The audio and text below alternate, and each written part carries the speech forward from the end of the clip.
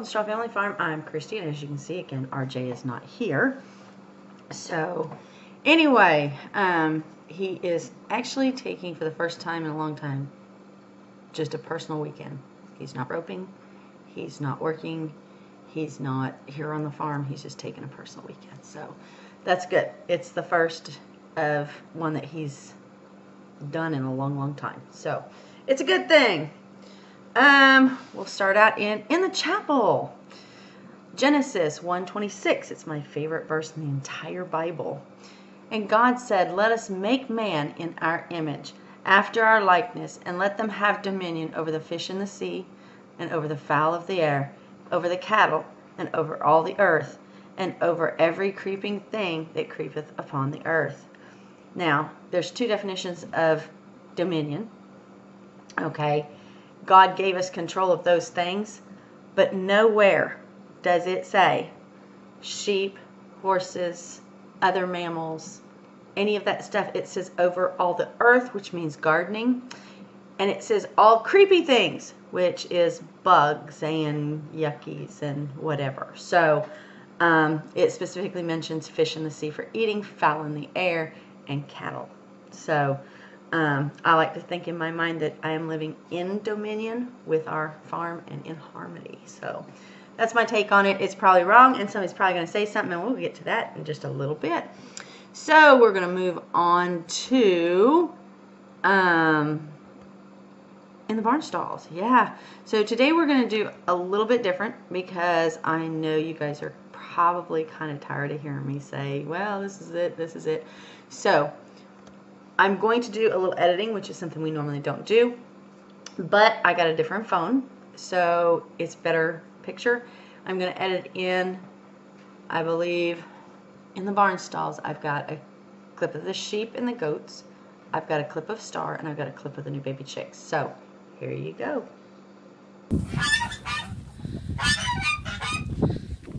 Hey you. Yeah.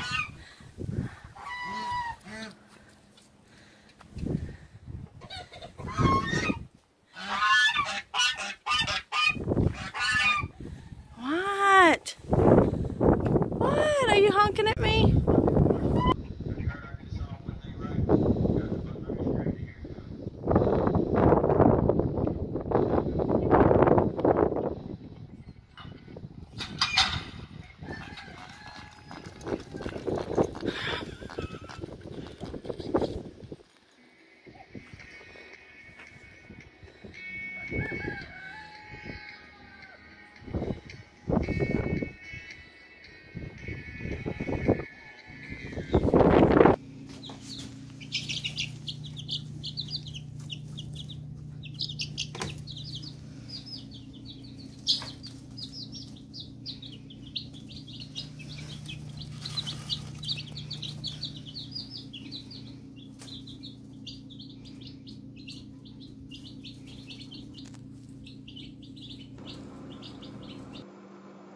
Okay, hope you enjoyed those little clips. I know they're not much, but hey, it's an actual view of what's going on here. So it's still really muddy, really drizzle.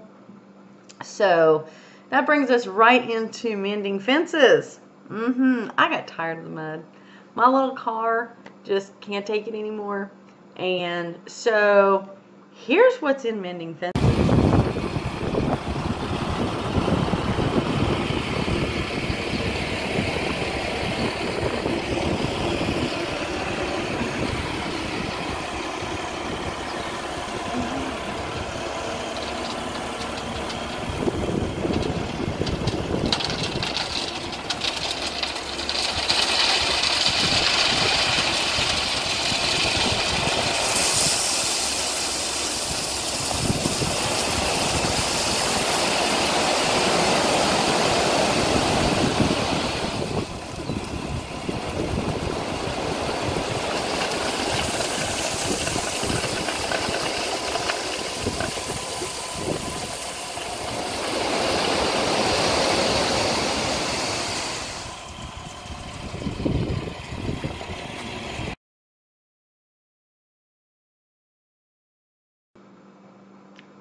Yep, I did that. I got tired of it, and I didn't tell anybody, and RJ was like, what are you doing today? I said, I'm waiting on a load of rock. He goes, what? And so I said, just mind your own business. He comes out, and they dumped the load of rock, and then I took the tractor and it's not the best job in the world, and RJ did have to finish it up for me, but hey, it is less mud in my driveway. I'm happy. This is the wettest Oklahoma has been in a long, long time. So, yeah. The ground is still squishy. It's still moist. It's still whatever, you know. So, anyway, all right, moving on to In the Yarn Farm. First things first. I did get my kit, okay, and I didn't show you the patterns, but I finished my first 2 squares. Now they're supposed to be 9 by 9, okay, and this one I got the tension off, so it will block out at 9 by 9. This one is 9 by 9. So yeah, and I've got the first 2 done, and I am now on pattern number 3, and I have almost a full. Okay, so pattern number 3 is being done. I only get them once a month, but after I do these, I'm going to turn around and do, I'm going to go find some of the yarn, and I'm going to actually make 2 of these at a time. So I will have 2 sets to make 2 quilts, or 2 Afghans, or whatever you call it. So, yeah. Okay. Also, in the yarn farm, I really don't even know how to dive into this. When I was at Wamego, I teach a class there that you won't find on YouTube. It's very basic, and one of the questions that was asked when I was in the class, because you can sum it up in one little short paragraph, this is what you're going to learn, you know, and when people look at me and say, are you serious? Yeah. And so I go through the whole class, and one gentleman this year looked at me and he says, why have I not seen this on YouTube? Why is this not something that's being discussed across YouTube and across the world? And, you know, why are you the only one saying this?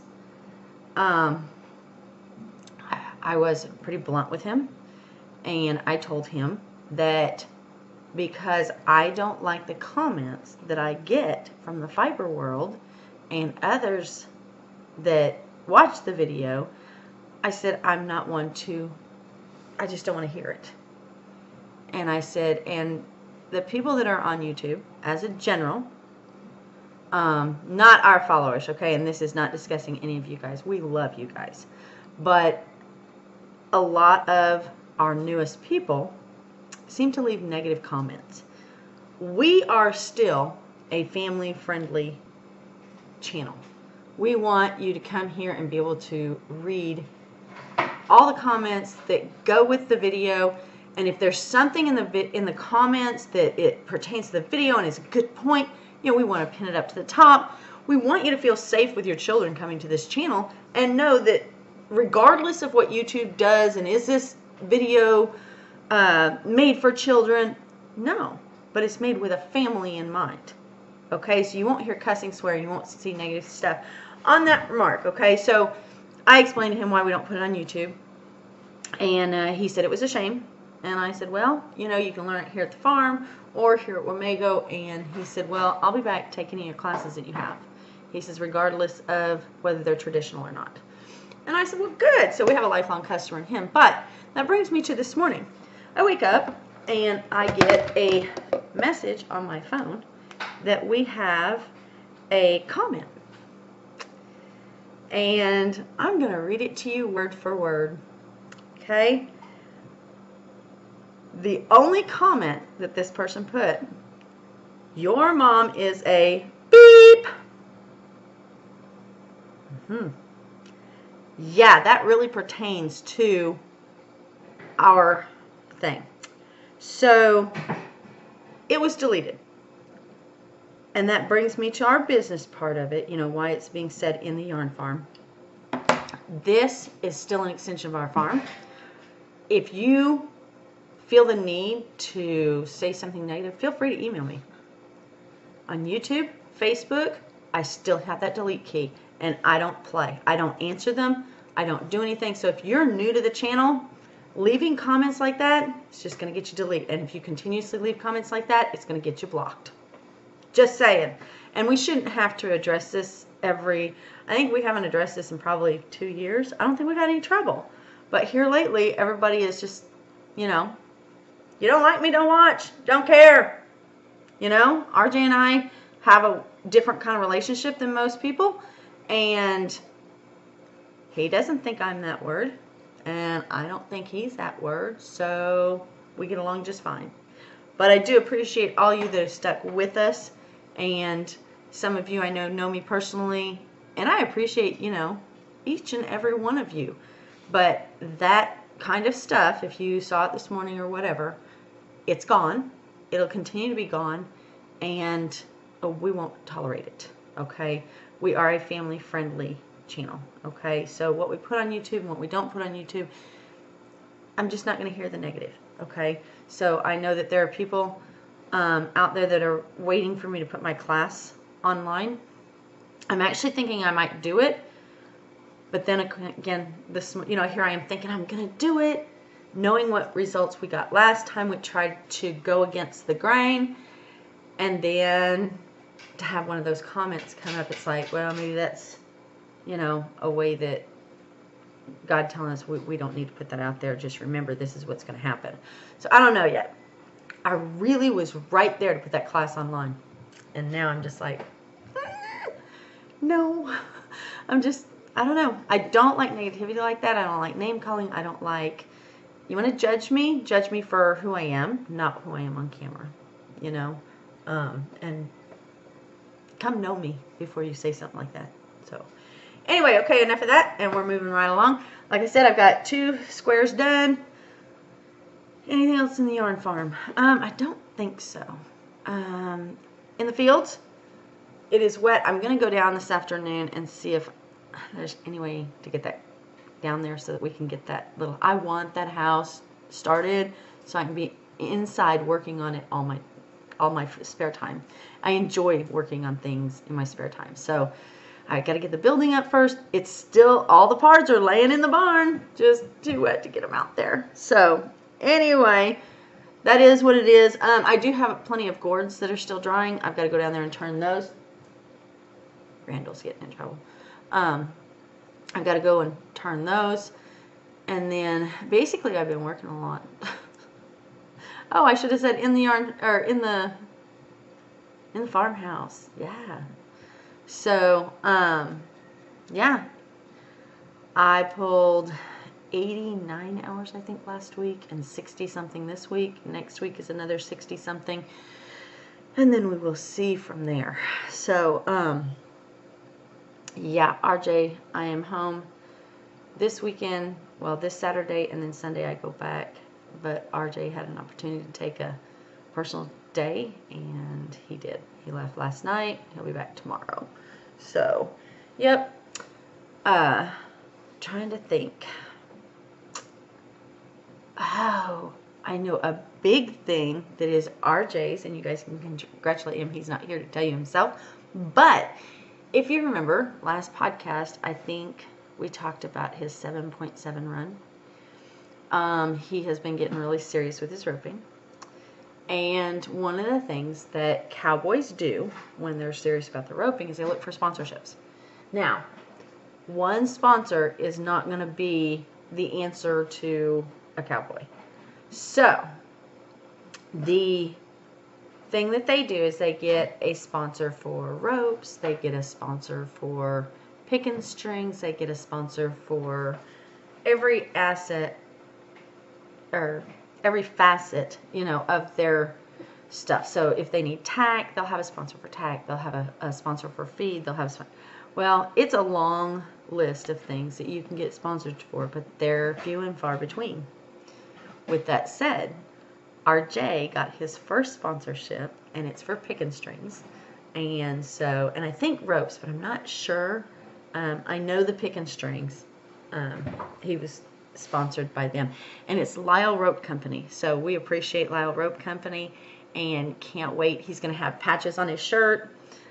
He just got the patches in yesterday. I've got a lady who's going to sew them on, very professional. And then we've got a decal for the truck. And let's see what else. And there goes my phone again. So, yep, not one I have to take. So, yeah. He's now sponsored by Lyle Rope. So if anybody needs anything that is sold by the Lyle Rope Company, he is part of being a sponsor is selling their product. So if you guys need anything from the Lyle Rope Company, call RJ and he can definitely get it to you. I don't know if we said that last podcast or not, but yeah, just get a hold of RJ and he'll fix you up. I think that's about it. We're waiting on lambing season to come. It should be hey, Randall is starting a fight with Moose. Knock it off. We're waiting on lambing season. We got about 2 more weeks before it really kicks in. And other than that, we're doing good. So just remember, I'm going to call this, I think, you can't say that here. Or maybe she was called a what? No, I don't want it drama like that. So we're going to just, yeah, you can't say that here. Just keep in mind and be mindful that we want not just our videos to be family friendly, but the comments as well. So, and if you don't like me, you guys just don't watch. You know, it's that simple. Turn me off. There's an off button, an on button. Yeah, it doesn't hurt my feelings at all. For those of you who do continue to watch, we appreciate it more than you know. It's amazing to see and go back and see who all's been following us from the beginning. We have some that, and they're very quiet people. They don't post a lot here and there. We have some that have followed us quietly from the beginning. And we know you're still here. And we appreciate you. You don't even have to say anything. And we still know you're here. And we're happy about that. So, you guys, hang in there. I know it's not as long as normal, but you did actually have footage of some animals. So, we will keep you posted, especially with lambing season coming. So, all right. I guess I'll talk to you next week. Bye.